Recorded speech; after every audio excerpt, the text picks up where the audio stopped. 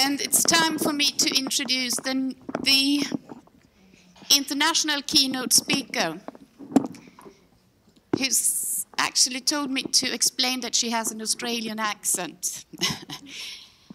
The next speaker will speak about wishing upon a star, making crowdsourcing in cultural heritage a reality.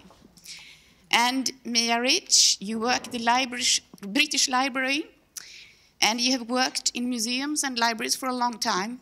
And that's how you became interested in crowdsourcing. And we are so interested and so happy to have you here. So the stage is yours. Thank you. Okay. So what I wanted to look at, you've heard a lot about crowdsourcing already today and over the years. So I wanted to think about what it is that's required to make crowdsourcing work in reality. You often hear about the star projects, the ones that have done really well, but lots of projects don't necessarily do so well. So I wanted to think about definitions of success, but also think about the work that's required to make a good crowdsourcing project. And I'm looking forward to your questions, and I'm also looking forward to hearing about the barriers you might face in your institutions in getting crowdsourcing projects up and running. And also I'd love examples that you might have to share of crowdsourcing projects that you know about, because I think we have a lot to learn from how different projects succeed.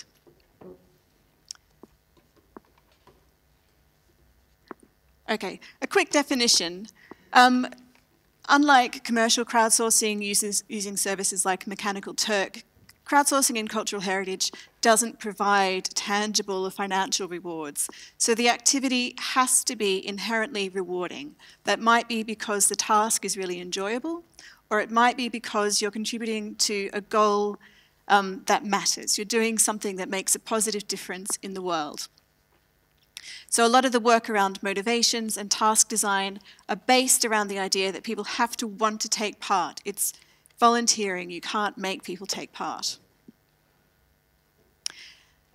Thinking about it as volunteering is a really, it's a good way to think about it, because many of us have worked with volunteers in the past. You might have people who come into your building somewhere, they sit in a basement, or they work out in the stores, they help you organise, catalogue, transcribe your material.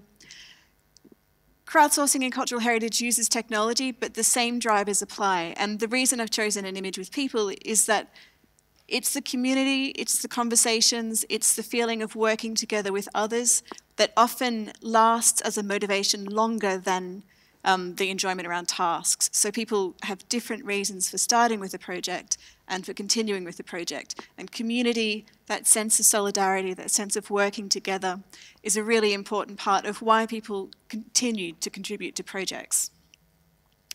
And often it helps us to think about what we know about working with people in reality and worry less about the technology. But there are some points at which technology really matters, and I'll discuss those later. So you've heard some examples of crowdsourcing already with things like photographs. Often crowdsourcing projects are designed to be using microtasks, so little tiny tasks that you can complete quite quickly. That can be a challenge because we might be looking at transcribing whole pages of text, and then the idea is to break that down into smaller tasks. So this is an example from Family Search. They were exploring whether they could get people to transcribe family history records on their mobile devices. Their example was someone waiting in a queue for a restaurant who might transcribe some text. But you can see that's quite challenging because you've got to fit a keyboard on the screen. It's hard to see examples of the handwriting. But the idea is that it's little tiny things, and you can possibly do several of these tasks in a minute. And again, I wanted to make the point that technology has enabled crowdsourcing as we know it now. This is an example from the Oxford English Dictionary, where they realised that actually writing something like a dictionary of the English language is quite a large task. So they opened up to members of the public through various appeals to the reading public. And people wrote in with these slips of paper on which they'd written the word and the example of the earliest usage they could find. So it might be a reference to the particular book. This is James Murray. He used to live in Oxford. All those bits of white paper behind him are those individual slips. So the task of managing, deduplicating, verifying each of these entries was obviously a much harder task before we had computers. Now computers mean that we can reach through Facebook messages or through Twitter or through writing to community archives. You can reach the few people who are interested in your subject really easily, no matter where they are in the world, no matter what time of day or night it is. You can validate their entries. You can work at scale in a way that wasn't possible without digital technologies. But the same basic processes apply. Who's working with you? Why do they want to work with you? What are they sending you? How do you know that you can trust them? How do you get something that's of benefit to both parties? You're probably all familiar with the images of scale, but just to remind us why we need to do this. The British Library in particular has about 200 million collection items. When you break that down, that's a lot of individual pages. And we've already heard about some other examples of very large collections. We can't possibly transcribe these, and governments aren't necessarily very interested in giving us money to digitise things. So we're looking for creative ways to digitise material, to make it more discoverable. These are the newspaper stores in Boston Spa, our site in Yorkshire. There are more newspaper pages than we could ever possibly look at as a library.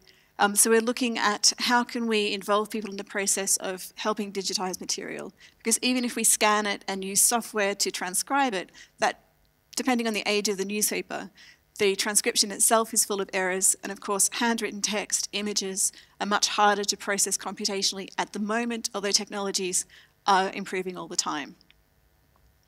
So if we're ever going to make this material accessible to the public that we hold it for and who've helped pay for it, and whose trust we hold it in, then we need to do something to speed up the process of making it accessible.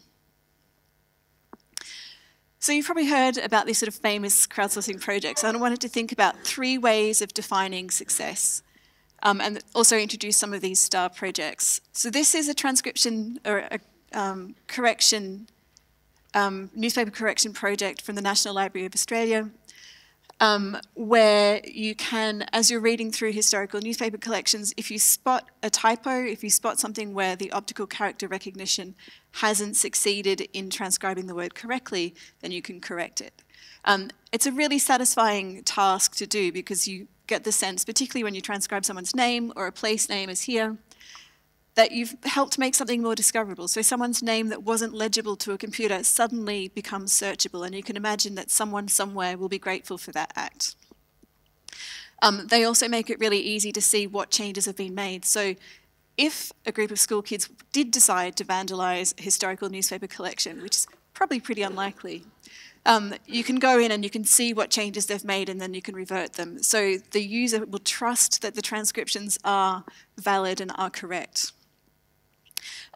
Every time I look at this project, they've gotten a bit further ahead. When I looked over the weekend, they had 225 million lines of transcribed text.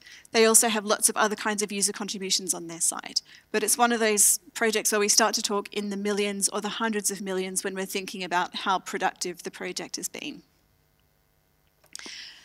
Another way of thinking about success is thinking about how many people you've reached. The Zooniverse projects, which tend to be citizen science projects, so looking at galaxies or looking at natural history, but they also have some humanities text-based projects. They have reached, in 2014, they'd reached 1 million volunteers. So that kind of scale, that reach, this map shows where their volunteers are around the world. And you can see that not only it maps to densely populated places, but it also maps to places where internet connectivity, English language is more widely spoken. There are all kinds of reasons why there might be barriers to someone accessing your project. The more that we can do with translation systems and mobile accessible systems, the more people that we can reach with these kinds of projects. But reach isn't only about numbers, it's also about what people are doing, how it's changing their lives. So for my doctoral research, I got really interested in sort of unpacking engagement. It's a word that museums and libraries and archives like to throw around a lot, but what does it actually mean? If we think about how does someone's behaviour change as a result of their encounter with cultural heritage. So in this example, it's a quite early example from about 2006. People looking at natural history specimens, so looking at herbaria specimen sheets, which were about 100 and 150 years old. They got really interested in the handwriting. They'd realised that they'd see the same handwriting on specimen sheets again and again, and realised that they were looking at the traces of activity of actual people, so Victorian collectors going out, collecting ferns, collecting other kinds of specimens. Then they started to realise that not only could they plot whereabouts people tended to collect, whether they collected on the weekends or the weekdays, and what that told them about whether it was a leisure activity or whether it was someone who didn't need to work. They could look at the impact of the rail on the accessibility of natural history, so people who lived in towns could easily get out to the countryside. And then they started doing biographical research, so looking up the names of these collectors in census records, birth, death, marriage records, and realising that sometimes they were members of the same family who might go out collecting. Sometimes they might be a father and a daughter. They might be brothers. So people who started working on a project because they were interested in natural history ended up teaching themselves basic historical skills so that they could research the lives that they were uncovering as a result of their exposure to this material. So it's just an example of the ways in which engagement works in cultural heritage crowdsourcing. So in looking at some example projects, I've broken them down into 4 main areas. One is a fairly simple sort of type what you see. You look at the screen and then you just type in what it is you're looking at.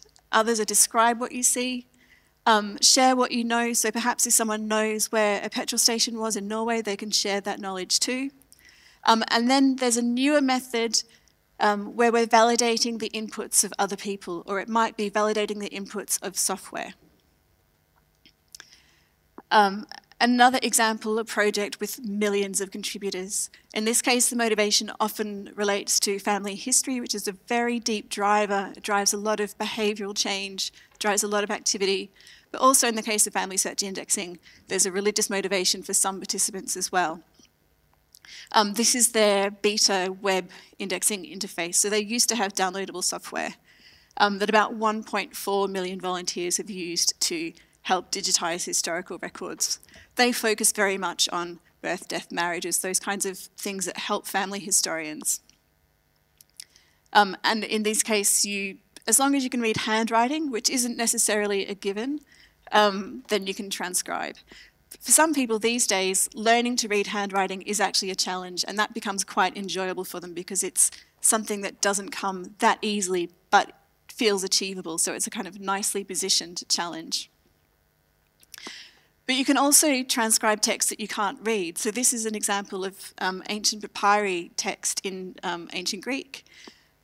When I first looked at this, I kind of went, this is actually really hard. And then the next time I looked at it, I found myself, I think it was about 2 a.m, I was suddenly like, oh, I'm learning ancient Greek without realising it. Because they teach you how to sort of pattern match. You're finding characters that look like the characters that they give you as examples. So you don't even need to speak the language to be able to do some of this work. And again, I found that quite engaging. I didn't think that ancient Greek was something that was accessible to someone like me. And then we have examples like Flickr and Flickr Commons, which are kind of low end as projects go. They're not specifically designed around crowdsourcing, but they have platforms that have affordances like comments and tags that allow people to add information. So in this example, we see people who are both describing what they see. They're adding tags that describe it's woman, it's a portrait, there's lace. But then someone's also shared what they know. So they've said, this is my relative. They've given other names. They've given a sort of brief biographical information about this woman. It's not necessarily possible to tell from that comment whether this person is correct in their identification, but because they've left a comment, the institution that posted the image can get in contact with them and ask them more. They might be able to supply other images, they might be able to supply family history records that would help verify their claim. Which means the act of posting this image has suddenly unlocked a wealth of information about just one single collection item. The odds of that happening are sort of difficult to calculate because the right person with the right knowledge has to see the right image, and that's why it's tricky. But it does happen sometimes. Another example, artworks are quite good to crowdsource because nearly anyone can say something about an artwork. There's a visceral response, you can respond to the aesthetics, you can describe what's depicted. This project is looking at artworks held by public institutions in the UK. So they've collected images of all these artworks and then asked people to describe them using tags that are quite specific, so structured in terms of people, places, and then they have an expert interface where people who have identified as art historians can talk about genre, about the artists, about style and other sort of more specialist aspects.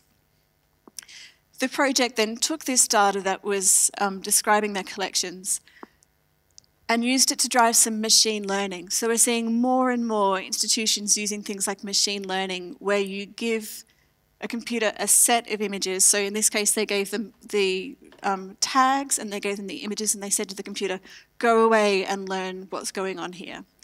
So it's a quite open-ended process based on data created by people. And then the computer scientists made this interface where you could really quickly go through and verify whether the tags that the computer had guessed were actually accurate. So in this case, it was looking at sideburns. And it was kind of interesting because it loads about 50 images at a time. You click once if it's definitely not a sideburn. You click twice if you're not sure. So it's either green, red, or yellow. It's really quick. But I found myself in this kind of, what is a sideburn? Like, at what point does a bit of hair on the side of your face become a sideburn? It's that kind of thing that computers don't have to worry about, but is actually quite tricky when it comes down to it. So it's quite an enjoyable task because it's quick. You get to see a whole bunch of portraits, it's a different way of experiencing a collection. So more and more we're seeing this kind of validation where people and machines are working together to improve the data that they're collecting. And the fact that I've gone through and tagged these things as maybe not being sideburns then goes back into the system and it tries to refine its understanding of what a sideburn actually is. We're also seeing people invent tasks. So sort of things like categorizing, describing, transcribing, they're quite traditional tasks that would have been done in archive offices 100 years ago. This is a project from the Portable Antiquities Scheme and the British Museum where you trace around images of Bronze Age finds and they use those to build 3D models. So it's an entirely new usage of the fact that as humans, we're really good at pattern recognition. We're really good at understanding 2D representations of 3D objects. So we're helping the computer understand a 3D object. And then they can feed those into things like SketchLab. And you can print out versions of these objects and use those for teaching or use those for understanding how they worked. Okay, so that's the kind of the amazing, there are all these things that we can do. But in the real world, it's a balancing act. So you have to balance the project structure, the goals that you have, your organizational structure, how you put a project together, how you think about sustainability. You have to balance the needs of marketing and outreach. And then you have to balance user experience design at the micro level, so the task design level. All of those things need to come together to make a successful project. It can't only be a technology project. It can't only be a cataloguing project. It needs to involve people from across the institution thinking hard about how to make this succeed. And the first step is really understanding why it is that people take part. So I break it down into 3 sort of broad groups of motivations. Altruistic, a lot of people just want to do something. They know that history is important, perhaps particularly at the moment, a sense of where we've come from, a sense of how can we understand the world better, how can we have more tolerance and empathy for other people, can be an important driver. For some people, the sense of they've benefited from the work that others have done in the past, so they want to give something back. They'll spend some time volunteering in the sense that they're paying it forward. For others, reading 18th century handwriting or even reading 20th century handwriting is a puzzle that we don't have to deal with all the time. So it's quite enjoyable to kind of sit through and just read through a couple of lines of text because it's a bit like crosswords or Sudoku. It's that sense of something that's enjoyable for its own sake. And then you get people who might be transcribing for other reasons. So they're paid. A lot of American projects actually use prisoners. Or we do a lot of public-private partnerships. So someone is being paid to do these kinds of things. But increasingly we find that while your first job out of university might have been working as a digitisation assistant, those roles don't exist anymore because we don't have the funding to run those kinds of projects. So once you understand the motivations, then you use those as design principles. Jane McGonigal, who's actually a games designer, has a neat way of looking at it, and I just find that she's summed up quite well what I spent about a year reading in terms of the psychological literature. So people want satisfying work to do, something that has some meaning outside of the task itself.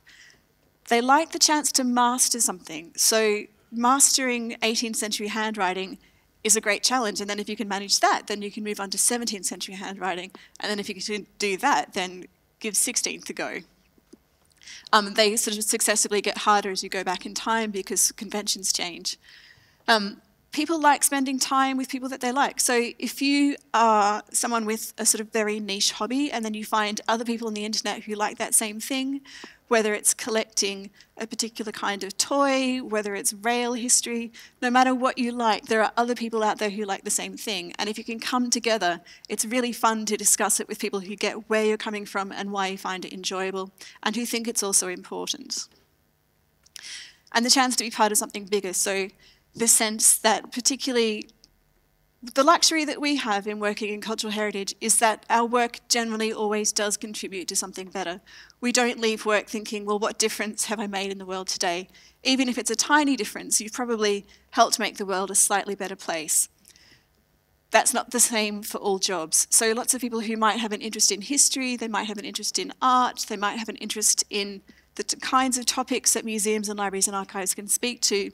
Their day job might be in retail, it might be in a bank. They might find that they can be fulfilled by doing something like this outside of their working hours. Okay, so then how do we actually get to the point where people turn up? It can be hard if you don't work in marketing or you don't work in education or outreach to realise how much time you need to spend planning, how much time you need to spend looking for existing communities online who might be working on similar things.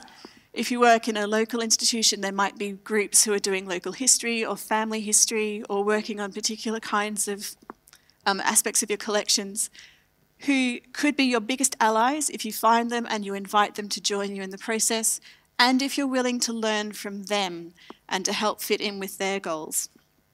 And it's a negotiation. It's a process that takes time. And once you've had those conversations or looked for those groups, then you can invite them in, and you can also plan to reach people who hadn't realised that they had an interest in these things, or how can you interest local school groups? How can you interest people in retirement homes in these kinds of projects? But the time that you put into planning the invitation really pays off. One reason that I say design is important is when you launch a project, people who like crowdsourcing, people who like transcribing text, people who like working on local history or family history, they'll come and check out your project. They've seen lots of other projects and they will compare your project to others that they've seen, and they'll go back to their forums and they'll review it. And they'll say, oh, I like the fact that they said they showed you how the information was being used, or I didn't like the fact that they didn't publish the license. So, am I giving my work to a commercial entity? Some people are really savvy about these projects, so spending time looking at other people's sites as well as sort of doing open betas or open alphas is a great way to make sure the project that you launch is the best project that it can be. And one project that's done this really well is the New York Public Library's What's on the Menu project. A lot of academic projects I see have a great amount of text at the start because academics like text and they think that everyone else will read through 7 paragraphs and find the tiny little link in the 4th paragraph that says, come and start this project. NYPL literally have hands pointing to the place that you go and get started. Help transcribe. They show you other things that you can do, so they're showing you the menus that have already been digitized and transcribed. So what they're saying is we value your input. The things that you do make a difference. We're noticing as an institution what's happening. It doesn't kind of go away into a black hole and maybe eventually emerge. So there are lots of things that they do really well. They have a help review process where you can, as you said in the past, you can look at transcriptions that other people have added and check them that they're okay. For some people, that kind of correction task is really enjoyable. So if you have those kinds of people in your community, invite them in to help you. It means that there's less work for your curators, your cataloguers, whoever, to review that work. This is a project that we're working on. It's transcribing playbills, mostly 17th century, but some 18th century and 19th century playbills as well. So these are kinds of ads for upcoming theatre productions. Designing a task that's the right size is really hard, and we're kind of struggling with this at the moment. So there's a process of marking up the text. You can mark up names, actors, dates, places. We're deciding at the moment whether we give people, how we give people the smallest possible task. So even if I've been working in this area for a long time, it's still tricky when it comes to new material. You have to understand the range of material that you have. You have to understand what people are going to find enjoyable. So I'm hoping that people who work on family history will appreciate the importance of names, and they'll be highly motivated to mark up names. People who like theatre history or people who like their local history might just want to go through and mark up places and dates and help make things more discoverable in that way. And then the complication is that to put this material in the library catalogue, it has to kind of fit with MARC. So it has to fit with library cataloguing standards in ways that make sense to displaying it in the search results in the catalogue.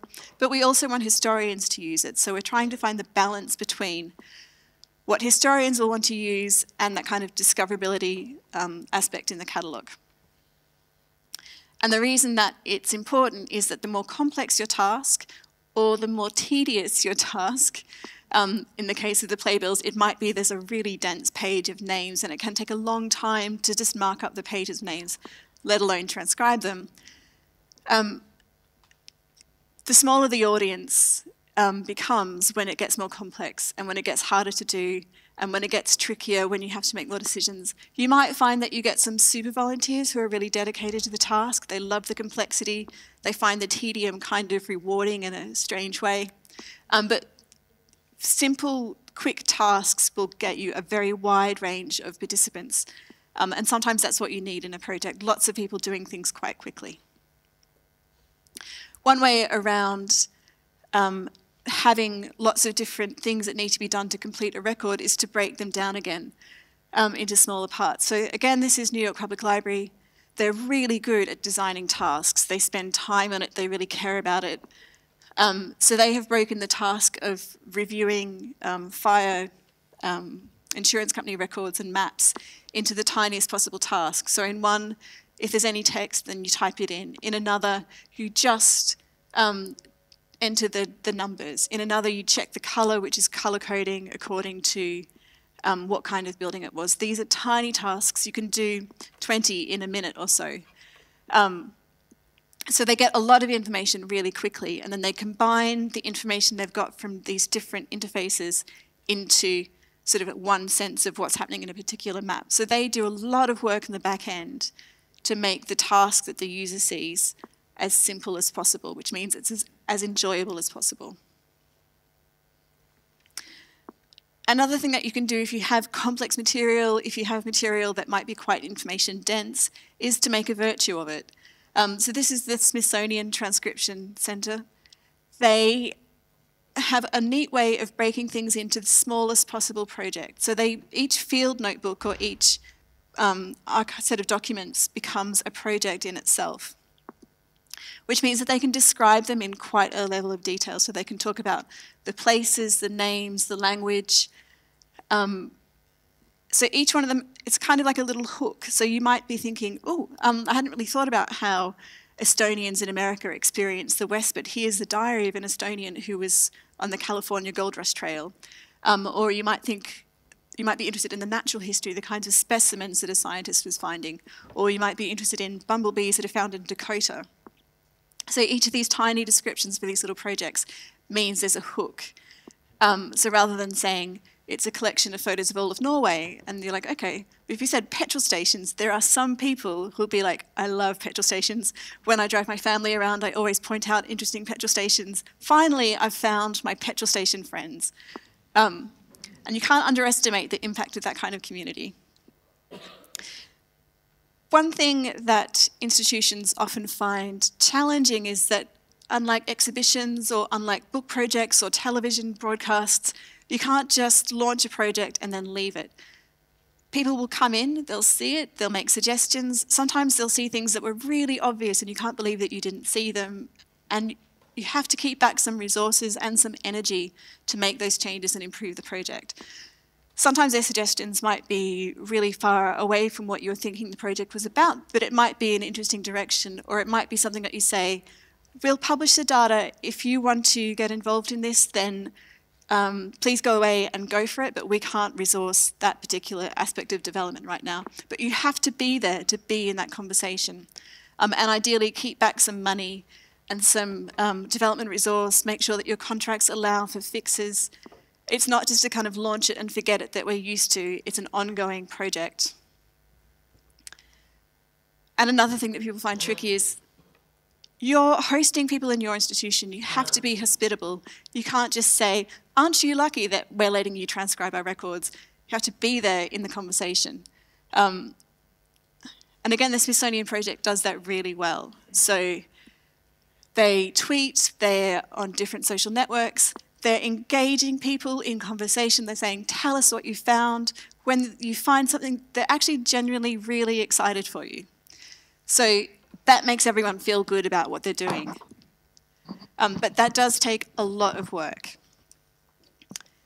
So the benefit is that people whose work is recognised, people who feel that their work is being taken seriously by an institution, will keep going, because at some point transcribing handwriting gets a bit boring, you know how it works. But thinking more about what's going on in the records, conversing with others, is a great way to keep motivation sustained over the longer term.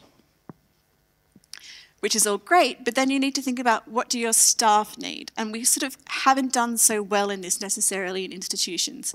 If you're saying to your staff, you thought that you were recruited as a curator, but now we're asking you to engage in conversation, that's not necessarily a core skill for some curators, or cataloguers weren't recruited for their ability to be chatty and constructive online. So we need to think about how do we support our staff in managing these conversations, in being the public face of an institution when that role has changed.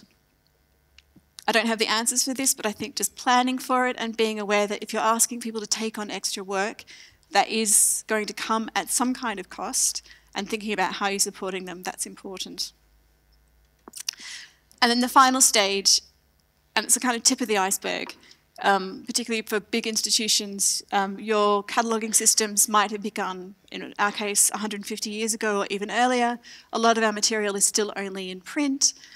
We have lots of different cataloguing systems, we have lots of different cataloguing standards, we have things that are designed for public access in a kind of general get things to the reading room way, but we're also having to think about what does it mean to access a section of a page using newer technologies like IIIF. What does it mean when material is online, digitised, it becomes a different kind of thing. So this is an early project for the library which was geo-referencing our map collection. We've only just got the catalogue now to show the records that have come from this, because our catalogue deals with books. It deals with the book as a thing that you order to a reading room. It doesn't deal with a section of a page which is a map, which is in a chapter, which is in a book. The cataloguing system didn't really know about pages, even though it's a cataloguing system for books. So we've had to try and think about what are the parts of a book that we might want to address in a crowdsourcing project. Because we had amazing data coming back from the georeferencer about some of the maps within books and some of the maps that were kind of maps in their own right. So that's my sort of the final point. Think about how you're going to use the data, and then if you make a successful project, at some point you're going to run out of material. So think about how the project ends. Don't just say, okay, thanks everyone, bye. Because hopefully you've created a community of people who are interested and passionate about what you do. So think about where they can go next, how you can involve them in your next project, or maybe the library down the road or the library in the next country has a similar project that people want to get involved in, and you can send them over to join your colleagues. So on that note, I'll just say thank you.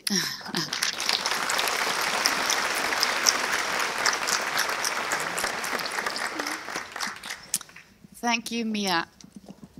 And I'm quite sure that there will be a lot of questions. You have a question as well for the audience. I do. But please wait with that one. So any questions? We have 5 minutes. Come on. But this is a success story. You haven't had any obstacles at all? Not like tiny little problems? Gazillions. I mean, it has taken like 5 years to get georeference material back into the catalogue because there's a lot of institutional stages to go through, and our systems aren't designed for external input. They're designed for cataloguers who have been trained in the various standards that we use, who are cataloguing to very specific field formats. And then we're saying, hey, we can give you 27 names of people and the roles that they played and the theatre that they played those roles in. That doesn't really fit into the catalogue. It doesn't fit into the discoverability systems that we have. So there's a lot of conversations about how we deal with that kind of material. And also thinking about other methods of machine learning and things that are going to give us... We're going to be getting more data back than we've ever had to deal with before. We're going from a scarcity model to an abundance model. And for the library, that means really deep conversations about how we can best use that material. We've been talking Swedish before, and the national librarian said that most of the systems in Sweden, they're actually meant for librarians, not for the users. And I think that's what you've been working with as well. Crowdsourcing is all about people. That's something to remember, I think. And you still have 2 minutes for a question from the audience. Otherwise, we will keep you busy during lunch with a question. Yes, please.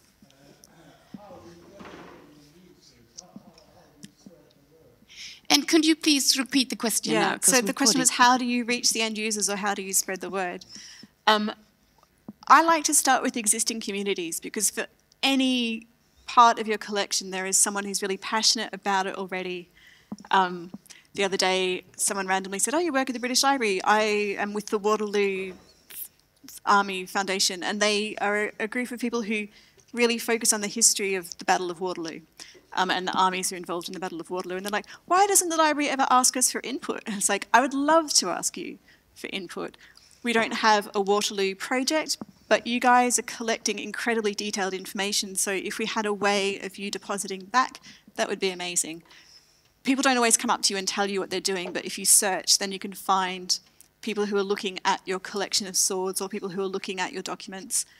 So finding existing networks, talking to the frontline staff like reference desk staff or the people who handle the inquiries is a great way to find out what are people interested in, what are people asking about, what do people get grumpy about not being able to do, because sometimes that's a great way to find a community of people who'd like to help do something as well. That's a really important question. Thank you. Okay, I think everyone's hungry. But you have a question for the audience. Yeah, so as more and more we're getting crowdsourcing data, we're getting these sort of big partnership projects. You might be transforming your data into the Europeana data model. You might be getting enhanced records back from entity recognition, named entity recognition. Or you might be getting records back from commercial partnerships who've worked with you to digitize material. So what's the one concrete thing that you could do to ingest information that comes back from external organisations into some kind of core system so that we get systems that are designed for users and not only designed for librarians? So that's my challenge, just one concrete step for each of you. So this is all our challenge, I guess. Så alltså frågan är då, hur använder man metadata från människor som inte jobbar i institutioner själva? Så metadata som kommer utifrån, om jag lyckas översätta det här när rätt, med reservation för att jag kan ha missförstått det hela. Men thank you so much, and each one of us will pick one of those, whatever it's called, on our way to lunch, and then we will solve this problem during lunch, and we'll meet again at 1 o'clock sharp. With all the answers. Thank you, Nina. Thank you.